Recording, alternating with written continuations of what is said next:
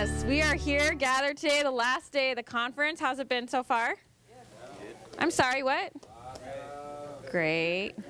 Well, thank you so much for joining us here Sunday morning. We know that it takes a lot of energy to come on the last morning and come in with all your energy and your full selves, and we're really excited to have this workshop with you today. My name is Andrea Quijada. I'm the Executive Director of the Media Literacy Project from Albuquerque, New Mexico, and we're really excited to be here with you. You are in the right room if you are here to talk about media literacy for mobilization. Yes? Yeah. Media literacy for mobilization. Great. We're going to be talking about pop ed today. And pop ed, or popular education, is a tool for engaging and supporting community-based organizing. And all the organizations that you're going to hear from this morning will be talking about and sharing examples and tools on how we use popular education within the communities that we're part of and work with in our struggles for media justice across the country. So you're going to hear from different regions, and you're going to hear from amazing, amazing organizations. And really, popular education in and of itself is ultimately about social change. And it really provides inspiration and hope to communities, and it takes everyone's knowledge and really creates sort of this level playing field around all the knowledge that we all bring and each bring into any space is valuable and honored. And we create ways in which everyone can then contribute to a conversation. And this morning, we're going to get started. We're going to hear first from Jessica Collins and also from Carlos Pareja. So I'm going to quickly introduce them. And Jessica Collins, who's right next to me. You want to raise your hand? Yeah. She joined the Media Literacy Project in 2003 and has trained hundreds of youth, educators, and community leaders on media literacy topics, including gender, race, sexuality, violence, reality television, and digital storytelling. Jessica also currently runs our Girl Tech Collective program. We're in our second year, where she works with young women of color on reproductive justice and video making. Woo woo! Yes, and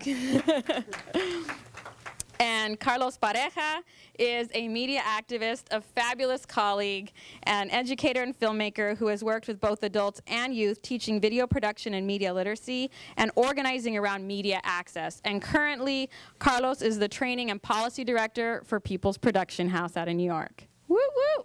So we're going to get started. We're going to hear from these two, and as we continue forward, I'll be introducing folks. And I really encourage and I really appreciate everyone sitting as close to the circle as possible. And I really want to thank everyone for making that happen. And I'm going to go ahead and hand it over. Okay. All right. So for some of the folks that came in late, I have a few more bingo sheets. Everyone should have one of these sheets because we're going to start off with an activity here.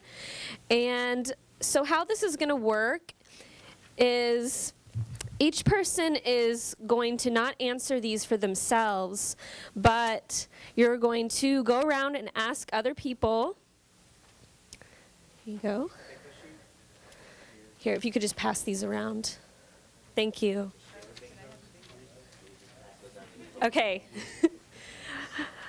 All right, so everyone's going to get up, and you're going to ask someone in the room. So for example, you'll say, did you grow up with a rotary dial phone? If they say yes, then you get that bingo square. And you're going to ask them for their name, write their name down, and mark that. And you can do horizontal, vertical, diagonal. And if you get a bingo, I want you to yell bingo. Okay, and we have prizes for each person that gets bingo. So if someone gets bingo, we're just going to keep going. And many people in the room, I'm assuming, are going to get bingo. So does this make sense? And we have 5 minutes. Different people. So you want to talk to as many people as you can. That's a great question. Yes. Let's make it a little harder. And not do 4 corners, because there's a lot of people in the room. There's a lot of knowledge in the room. So let's just do, yeah, so that you have to get 5 instead of 4. Okay. Thank you so much. Okay, so we're going to go ahead and get started. 5 minutes. Get your bingo sheets out. I knew I was going to run out. like, this looks like more than 50 people. I know. I know. Sure. Wow, this is great. Yeah.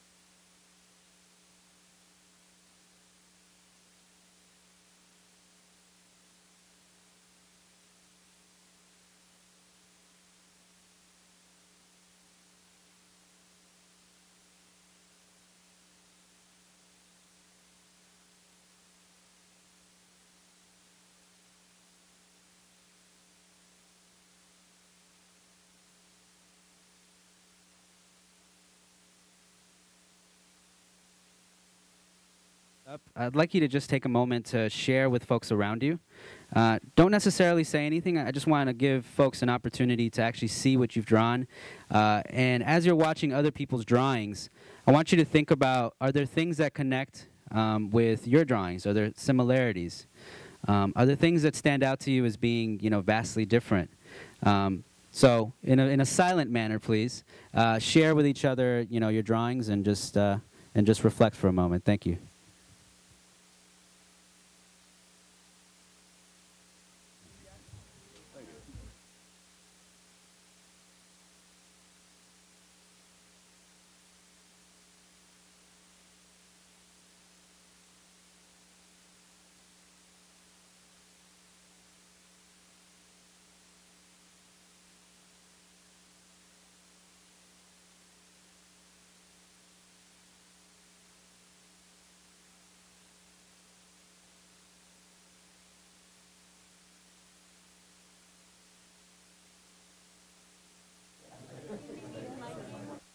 All right, I said silently. I said silently. Well, that's part of the process. So I will explain what I would have done with the space if the space would have allowed. What I was planning on doing is having you actually put them up on the wall and create like an art gallery, and that would have forced you to kind of walk through and just check out everybody's work. So I had to improvise. I'm going to pass it off to Roberta Rael, who's going to follow us through a little bit of reflection, and then we'll head into her piece as well. Thank you. I'm just curious, how many of you enjoy drawing? How many of you, like, this really resonated with you in terms of an exercise, a way of expressing yourselves? Okay, all the people in the front, a couple people in the back. All right. So how many of you are like, yeah, it's all right. Like, I'll do it because I was asked? Raise your hands. It's all right to be honest. But I asked nicely. And then I know for myself that sometimes when I'm given these kinds of exercises, I'm like, but when I was growing up and being taught, like, there was all kinds of oppression around education. And so if I couldn't draw right, like what was drawing right, then it's like there's all this stigma about drawing. And so some of us, get like a block. So stick figure. And so I see a few heads nodding. Nonetheless, I'm going to come back now to the exercise. I just wanted to do that check-in, and I'll explain a little bit more in a bit. But who would like to share something about what they drew today? Jay. I got me, the bleach, and the cell phones on the bleach. After I drew it, I probably should have had the cell phone with me on the bleach. The other one is like, don't even use it. And the other one is like this giant cell phone where, how about that? So a giant cell phone on your back, you with a leash, and the cell phone. It actually should be the cell phone with the other one. The cell phone with you on the leash. Very good. Very creative. Somebody else. And the other mic, could I get the other mic over there? If you don't mind holding on. It's on. Oh. Joseph, would you help me pass that, please? Thank you.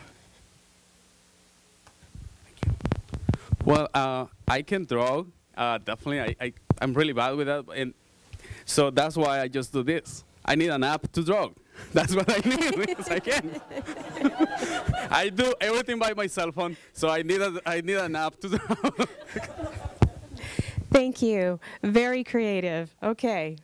And then I have this woman right in the front, if you'd like to share. And Joseph, thank you. Mine is, well, what I thought was interesting is that, what is your name? Eric.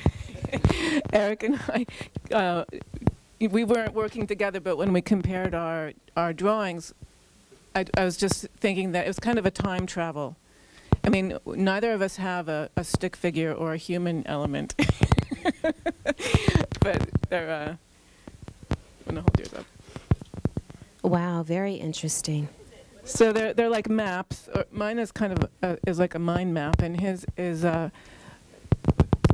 I drew like an A to B linear thing for the connection, but then I realized we're both connected to everything at the same time, so it was like the infinity sign around the lines. And then I drew a time thing, because I always feel like I'm pressed for time when I'm on my phone.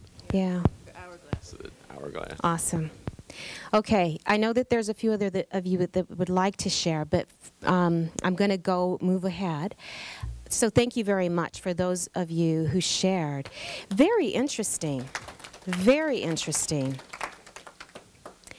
How we perceive these items that are supposed to be tools for us. Tools for us that suddenly have us on a leash.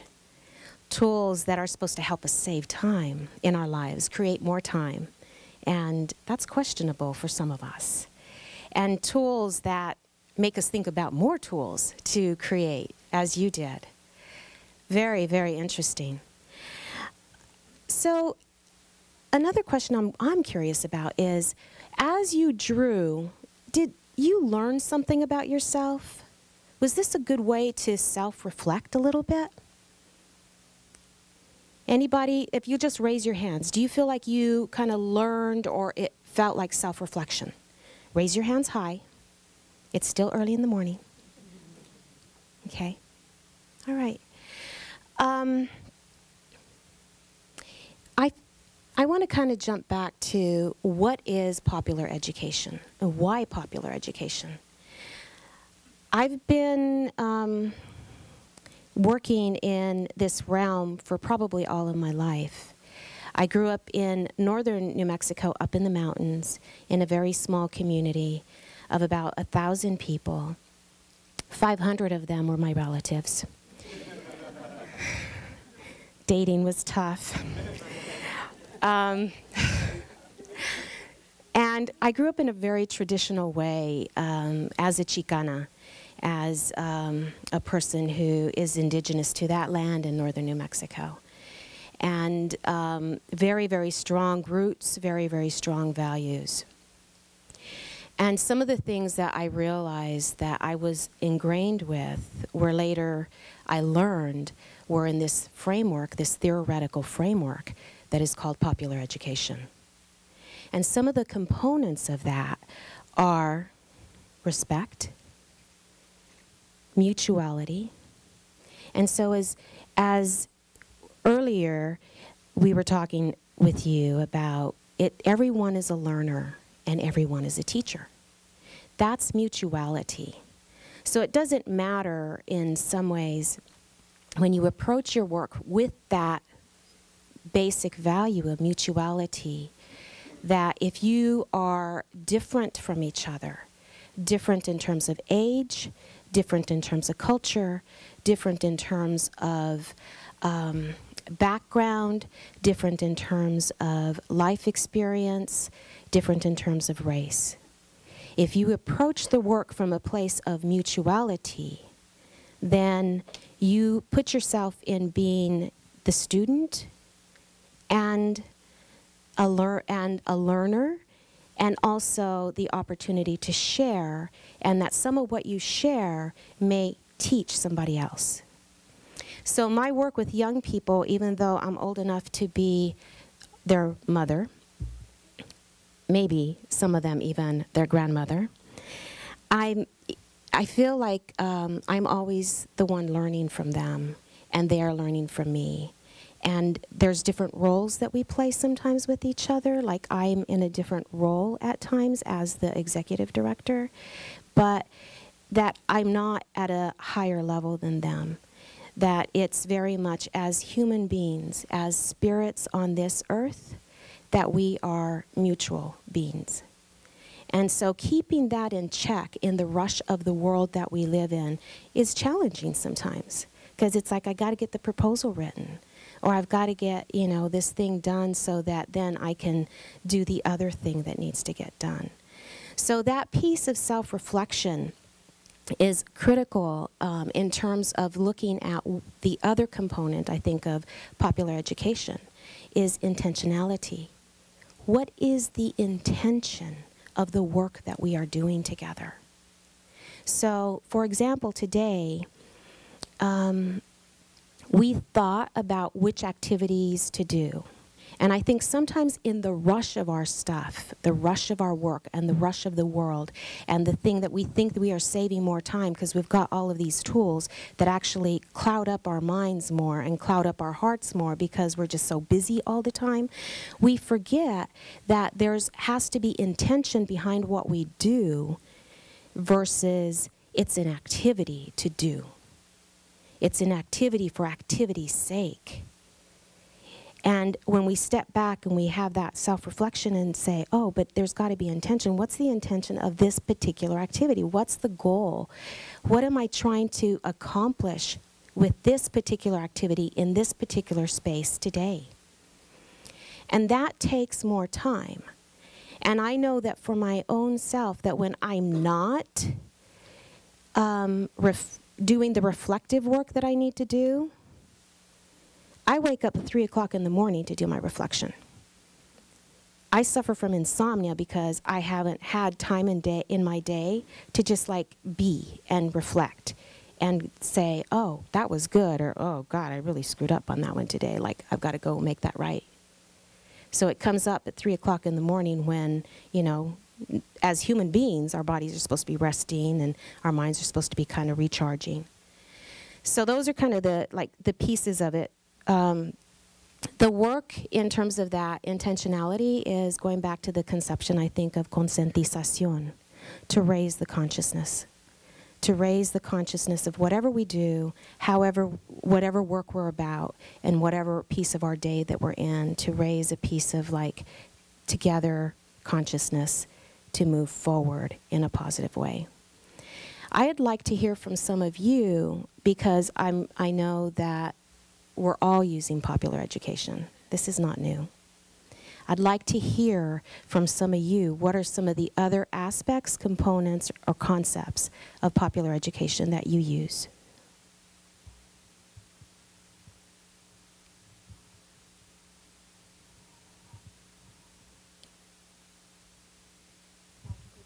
Thank you. Physical hands-on learning. Thank you. Physical hands-on learning.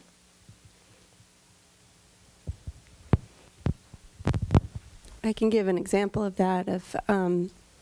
I teach 7th graders, and instead of trying to teach hip hop or understanding that, we brought in, we had a whole spotlight day, and the kids learned street dance, and they did graffiti art on the art room wall, and then they also deconstructed music videos too, but it was much more hands-on, giving them the experience to learn from it. Thank you. I've got a couple of hands in the back and one right here on the side.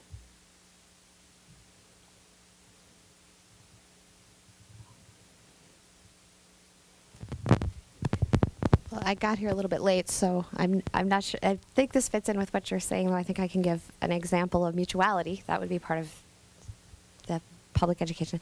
I'm a co-editor of our local newspaper at home, and we're briefly a citizen journalism project, so we're bringing in people who have never, we're bringing in people who have never done reporting before, and, you know, training them from, you know, getting the story all the way through editing and going to press with it. And, you know, there's a certain element, I think, of letting go on our end where, you know, we give them some of the tools and we answer the questions and we get them prepared to do the work, and then we kind of throw them in the pool and teach them how to swim. There's a certain point at which you just have to let go, and there's no other way to swim but just getting in the water and doing it. And then the mutuality aspect, they come back, and before we can go to press with their story, they have to teach us what they learned from the very beginning of their research and interviews all the way to the draft that they have turned in. So in order for them to finish, they have to teach us as the editors what it is that they found and learned, and that's a big part of it. Okay, thank you. So I'm going to take the other, I think there was another hand here, and the gentleman sitting right here. And so they learn a little bit of troubleshooting, and they learn a little bit of, you know, how their computer works. Mm-hmm. And if they express any interest in what they've done, if they express any interest in what they've learned, then we ask them personally to come back to volunteer, to continue learning and to help other users at the help desk. So we kind of try to, nice. You know, replace our volunteers as we go along. Yeah, creating circles of, okay, teachers and learners. Okay, I'm going to take one more, the woman back here. Yes. I think it's all being recorded, so that's the purpose of it. Well, thank you. I totally share your vision, and I'm appreciative of your spirituality aspect of it. What I started to do in the college level, after watching a couple of kids come in, I think one kid had a T-shirt on that said, "If you're not a computer, don't talk to me." And then I had another kid throw his phone across the room because his girlfriend was texting him, and he was getting all flustered, and he threw the phone and he said, "You know, when we start communicating with our thumbs, we're in big trouble." And based on that, as you said, we're learners and we're teachers. I developed an interpersonal communication course. And we do conference room style. The phones go in a bowl before they enter into the room. So again, coming back to that, what I've learned from my students is they're very much not understanding some of the fundamental skills of the communication process. Mm-hmm. And it's literally been heartbreaking.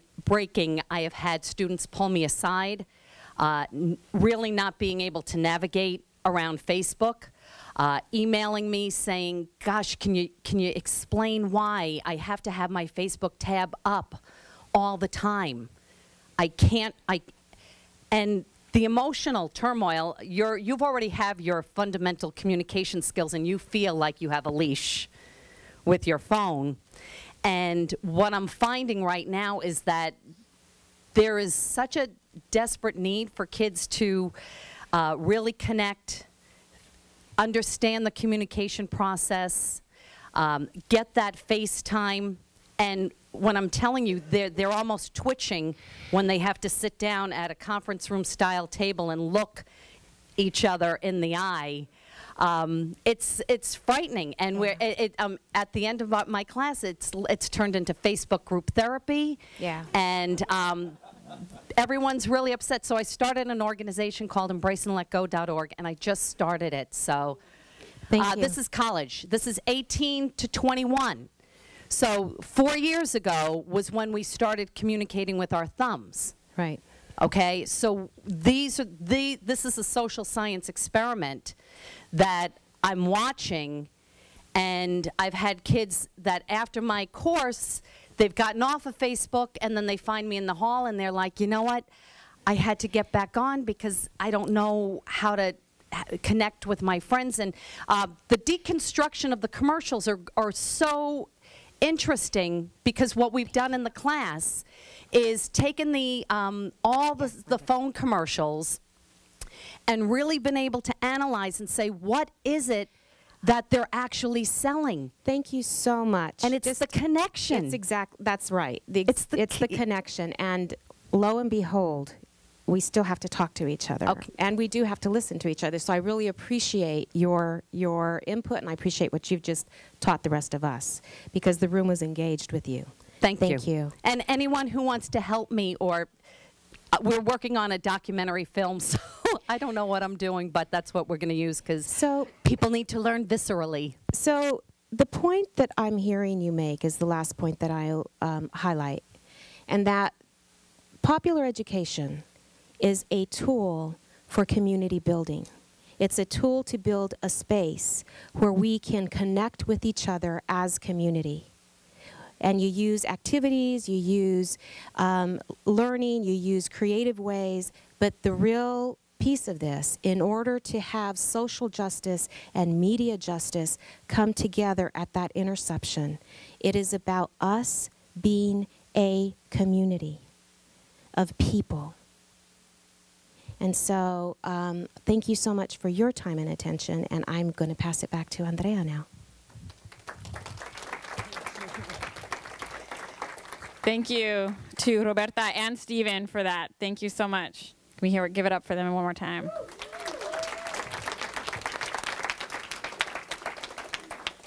Next up, we're going to hear from Milena Velis, who is an organizer, media literacy educator, and multimedia journalist with the Media Mobilizing Project. Philly? We have Philly? Any folks from Philly here? Okay. She spends her days teaching media and digital literacy skills with people in poor communities across Philly and working to connect the leaders of fragmented struggles and communities across the region. A co-producer of Labor Justice Radio, Milena also works with the Prometheus Radio Project to guide groups around the country in applying for full power FM radio licenses. Let's give it up. Hi, how's everybody doing? I want to start out with a few questions, and if these questions apply to you, if you could either raise your hand, just to start out with a few things. So raise your hand if you've ever produced a piece of video. All right, lots of people, right? That's why we're here. Raise your hand if you know how to, raise your hand if you think that the mainstream media misrepresents your issues or your communities. All right. Raise your hand if you know how to use a mouse. Okay, okay. So the reason I'm asking these questions is because as educators, am I holding the mic right? It's okay, right? Can you hear me? Okay. As educators, I want you to think about the process that goes from taking somebody who doesn't know how to use a mouse to being able to produce a piece of video, right? And not just any piece of video, but a piece of video that represents their issues in their communities in ways that the mainstream media isn't, right? So that's kind of, in a nutshell, the educational work that we do. And if you can think about the steps that takes, right, and the kind of time that takes, and the kind of attention that takes, that gives you a big idea of the day-to-day educational work that we do at the Media Mobilizing Project. So I'm just going to talk a little bit about the work we do. The Media Mobilizing Project is based in Philadelphia, right? We are dedicated to building a media infrastructure for and by a movement to end poverty. And I can tell you a little bit about what that means, right?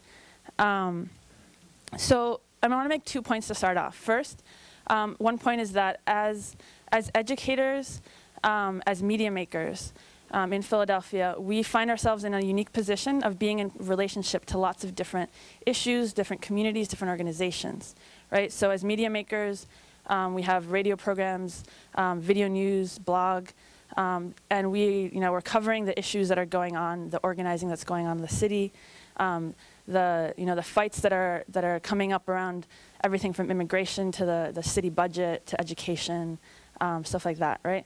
And as educators, we're training poor and working people in the city from everything about how to use a mouse, right? How do you open up the computer and how do you get onto the internet? What is the URL bar? How do you type in an address? To how do you really use the media in your organizing? And this is putting us in a relationship with all these groups. And I think this goes for a lot of the people in this room. And it creates a unique opportunity to be able to put those groups in relationship to each other and to create something bigger by putting all those organizations in relationship to each other to strategize together and build something bigger together. Another thing I want to point out, right, on the topic of popular education is that one of the philosophical underpinnings of popular education is the idea that people are experts. People know things about their experience, about their situation, right? They don't need to be taught a lot of things. They just need to be, people know and have expertise, right? So a few things that I've found that people know in the educational work we do is people, just like everyone here, understand that the mainstream media does not represent them and does not work for their interests, right? People who are organizing in a union, for example, know that they're going to be represented as greedy. People who are fighting for their rights as immigrants know that the mainstream media is going to show them as people who don't deserve basic human rights. People know this because it affects their lives, their real lives.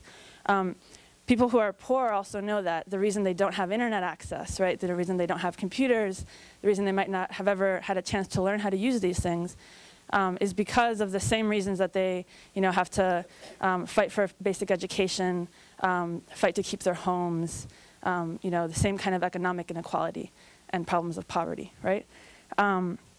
So for us, the question with popular education is, what do you do with this knowledge? How do you take it a step further, right? How do you take the stuff that people know and take it further to build something more? So what I want to do is talk a little bit about just like an example, a story about someone who's a really important leader in our work, sort of as an example of the kind of work we do and what we're about, right? So I'm going to talk about Amendu Evans, who's someone I've worked with for the last 3 years. He's a co-producer of Labor Justice Radio, which is a show that I produce too. So when we met Amendu 3 years ago, he was a shop steward at SCIU Janitors Union, right? So a shop steward, for people who don't know, is somebody who is basically in the workplace, right? He's a worker in the union, but he's a person who's kind of the intermediary between the union and, or between the workers and the union structure. So he's a person who's always sticking up for everybody when like the management isn't enforcing the contract, right? So the person who's always on the front line there. So he was a shop steward and a cleaner in an office building. And he became a producer of Labor Justice Radio, right? So there was lots of barriers to that he had to overcome, and we had to work with him to overcome. One of them being technical skills, right? Computer skills, to be able to make a radio piece and podcast it, put it up on the internet, right? From having very basic computer skills to being able to do that. Other barriers are, being a shop steward means you have to be 100% at your job every single day because they're always going to look for a reason to fire you because of the organizing work you're doing. So through this kind of our work, not just teaching technical skills, right? Not just teaching him how to, produce a radio piece, but also developing someone as a leader in our network. Amendu has been able to integrate these radio skills, right, into leadership, not just of the union, but of the city and of a larger movement and moving media policy fights as well. So what that looks like, right, is if he's covering, for example, the foreclosure issue in the city, he's coming in contact with information about how people can keep their houses. And that information is something that's really important for his members, right? but it's a leadership role of being the media maker, the connector in that situation.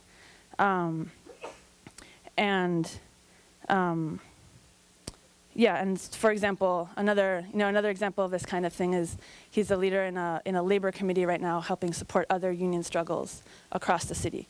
So not just doing this one thing, but a broader leadership. And all right, so to wrap up, all right, let me get my thoughts together. So what I want to leave you with is to talk about our most recent work with computer centers on the topic of also media policy and why this is important. So Amendu, for example, is going to be a site organizer at one of our computer centers, which is a community center for computer access. And I'm going to be using that space, not just to provide people with computers, but also to be an organizer for that neighborhood, the community center where the computer center is, right? And what I want to leave you with is that this is the kind of work that for us really connects our communities to policy issues, right?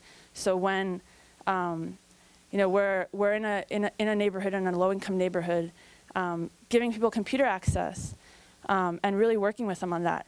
That is what really connects people to the issues of, well, why don't I have this anyway? Why can't I afford this in my home, right? Why do I have to fight to just be able to communicate, right? When you're someone who's podcasting and who's using the media, using radio, and seeing how that strengthens your organizing, you understand really on a really basic level why media consolidation is working against your interests, right? And why you need to fight against that. For example, if you're a taxi driver who's trying to listen to the radio show that's produced by fellow workers, and we have a 1-watt radio station in Philadelphia right now, and you can't pick it up unless you're driving between like a certain 10-block radius, you understand why media consolidation, why we need low-power FMs, right? Why this is something that's going to affect your life and make your organizing stronger. And basically what we try to do is to make people understand and see and live why they need to fight for these media policy issues. Yeah. All right.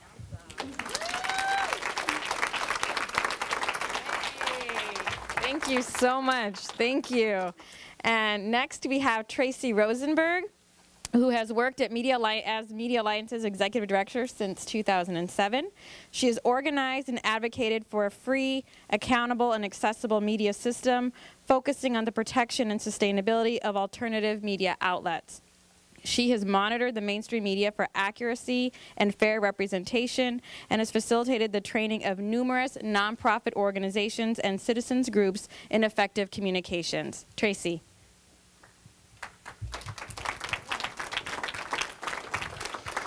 So thank you guys for hanging out here on the last day. So I guess this makes me officially the last speaker of the last panel of the entire conference, pretty much.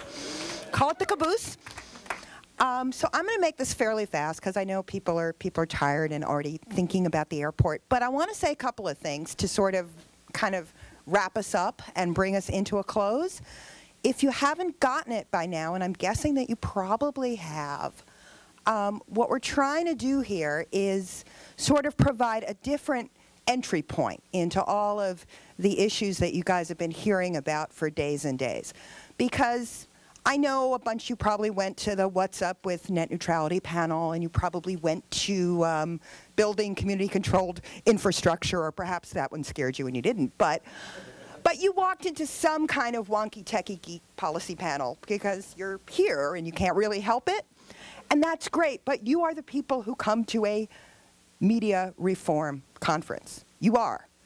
And because of that, that kind of presentation, while tremendously informative, draws on a whole series of things that you're walking into the room with. The question for me, as someone who's trying to sort of organize around these kinds of issues in California, which is 3,000 miles from Washington, with a whole bunch of people sort of saying, well, okay, but what can I really do about it from here, is how do we sort of turn that on its head and make something compelling? Because it seems to me that after, years and years of walking into panels with sort of a balloon over my head that goes, net neutrality, why it's important, and what's at stake, to, 90 million groups. It's a lot better when they tell me what's at stake than when I tell them what's at stake. And that's essentially what's at the heart of popular education and why it's important. Because you guys, for what it's worth, you designed the perfect cell phone. You designed something that will sell to everybody. Everybody will buy that phone. The only problem is, unless you make it yourselves, it will never be manufactured. And the question about sort of why that is, why the consumer products that would work for us, why the things that would make our lives work better, why the things that in a capitalist system should already have happened don't happen, is really at the heart of sort of the policy disconnects that we have and a media system that doesn't work in the public interest in the slightest, in any way, shape, or form.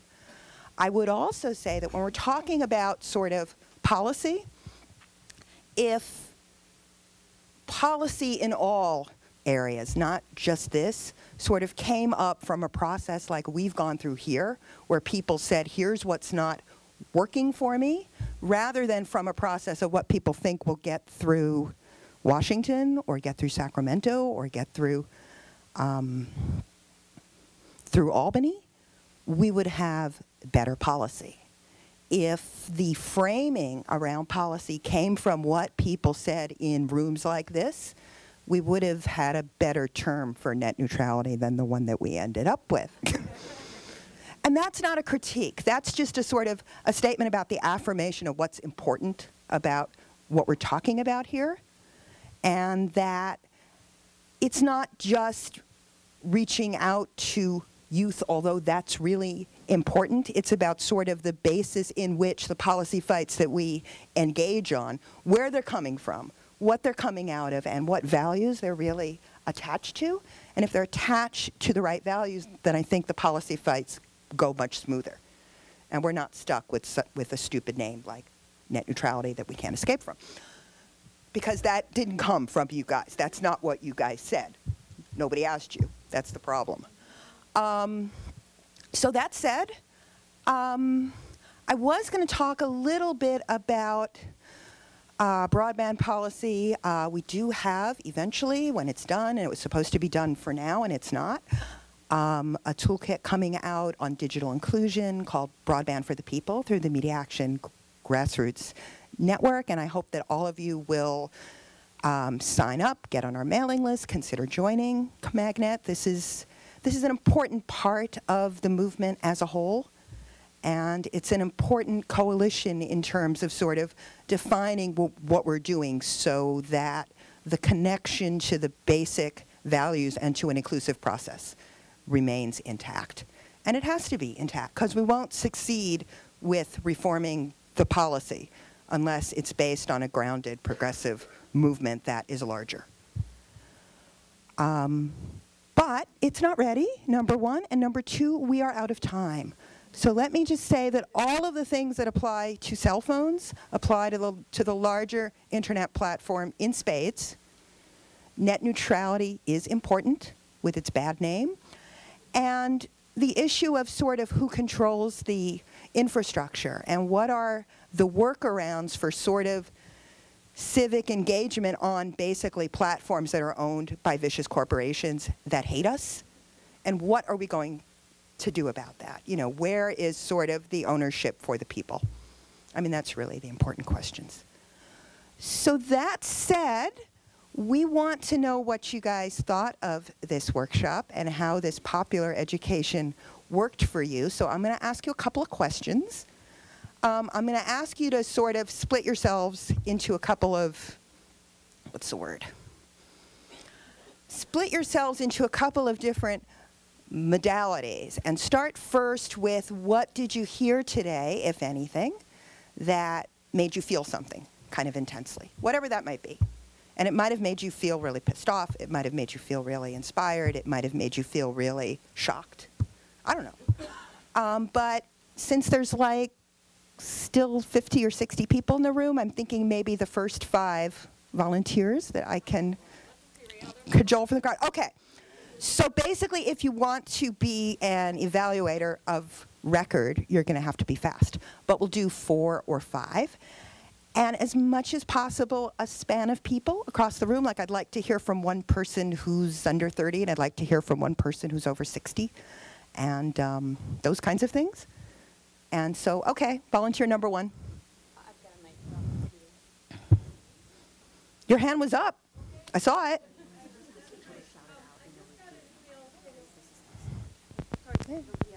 Okay. I just got an email from a friend about the fact that we had a We Are One rally at our Capitol before I came here, and labor, AFL-CIO, and he said, well, there weren't enough young people there, and I emailed him back, and he's also a media person, justice person, and I said, I'm sitting in a room full of young people who are working on media justice, so it's very exciting and very good. Who's number 2? Okay, in the back there. Okay, I'll make them yell it out there. Hi, yes. I just wanted to say, don't give up on Washington and don't give up on your local state legislator. I'm not to say anything contrary to what's already been spoken about, but your face-to-face meeting with them and their staffers means a whole lot to them. I've been to Washington. It's staffed by young people. Okay, and guys. To show up there is great. Okay. I understand that we all want to get our opinions in, but we're trying to talk about this workshop and what happened for you here. Okay, on the floor. Over there. Blonde hair, orangey shirt. Hello. The thing that you guys talked about that resonated with me the most was the talk about respect and mutuality, because if you honor what your students and what the people that you're talking to already know, then you start out in a much better place, and I thought that was really significant and important. Okay, over there. I really liked the workshop where we designed the phone, and there was a moment before somebody brought up the sustainability issue when I just felt it boiling up inside me that, like, I want a phone that doesn't exploit the planet and people, and when somebody said it before I did, it reminded me that things that I'm frustrated that go unsaid at conferences like this, other people are feeling the same way, and we can find each other afterwards. Yeah. Cool. Okay, last one down here. I also really liked the cell phone piece of it. I come from a media literacy organization in New York City, and we do a lot of work with young kids where cell phones are the way that they get into the internet, and they truly don't know what to do without them. I think finding tools to be able to integrate mobile phones into classroom education, but also how they can mobilize and they can ask for things like better broadband access and the types of cell phones that they want. I think learning tools like that would be really valuable as well. Well, I was actually trying to break it up into thoughts and feelings, but you guys are so articulate that both come at the same time, which is great. Let's do 2 more, and then we will pretty much be out of time. So there's one over here.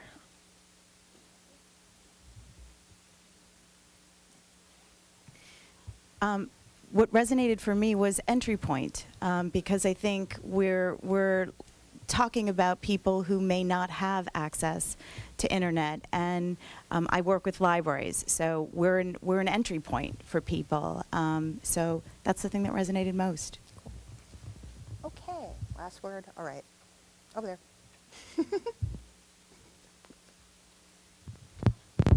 The thing that resonated most for me was a talk about space and needing to have that time to reflect, and it made me feel really good. I mean, it hit me in the gut, and one reason is because we're working on a media fast in another week and a half, which is to try and refrain from media, at least outside of school and work. But just remembering how much, as important it is to work on media, it's important to take a break. Okay. Thanks, guys. I'm going to hand it over to Andrea, and it was great to meet you all. Great.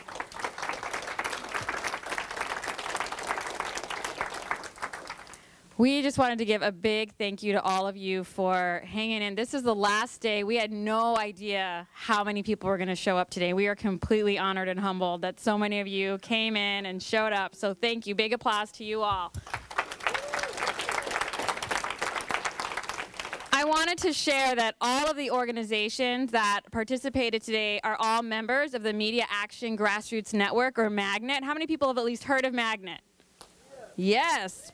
If you are not yet a member of Magnet, or you would like to join Magnet, you can please talk to Betty, who's in the back. Betty, woo! Or you can also go to the Magnet website, which is magnet.org, mag-net.org, and check that out. And it is the opportunities that Magnet provides is not just about being able to participate and take action, but as someone was just speaking, this idea to be able to meet and connect with people and like-minded folks.